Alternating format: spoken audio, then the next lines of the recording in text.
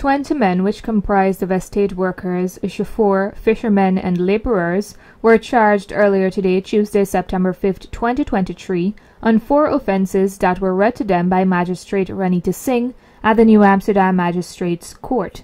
The 20 men were arrested on Monday morning by the Region 6 Police after their protest action led to the disruption of traffic.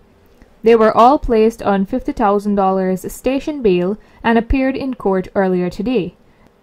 The 20 men are Bojnarain Ramkisoon, Nigel Ramaladin, Doman Jagnarain, Satish Jagnarain, Wakir Baksh, Faisal Prasad, Naraindat Kemraj, Rupnarain Suku, Kemraj Balkaran, Mohan Primchan, Sean Bess, Kiran Bisundayal, Joseph McPherson, Ratan Singh, George Southwell, Totaram Sanchara, Lance Botswin, Marlon Durant, and Kippy Dennis.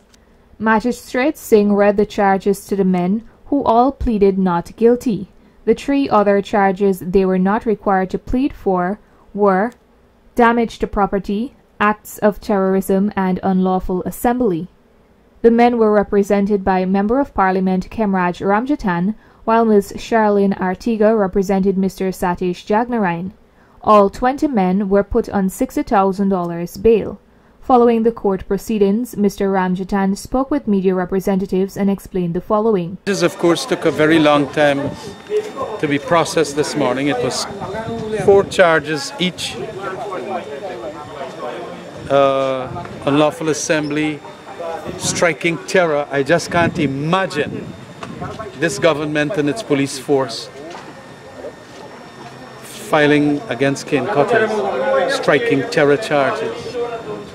But that is it. They've been placed on $60,000 bail.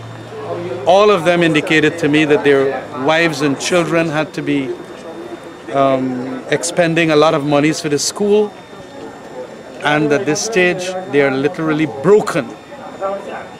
But still, the prosecutor wanted heavier bail. The magistrate was using her discretion as best as she could, although I pleaded that it be reduced to self-bail.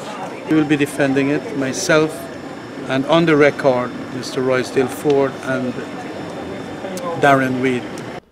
When questioned about the arrested men who were reportedly not a part of the protest, Mr. Ramjatan said, There were about 5 or 6 of them that had nothing to do with the striking workers. There were a taxi, one was a fisherman and a painter, and absolutely nothing.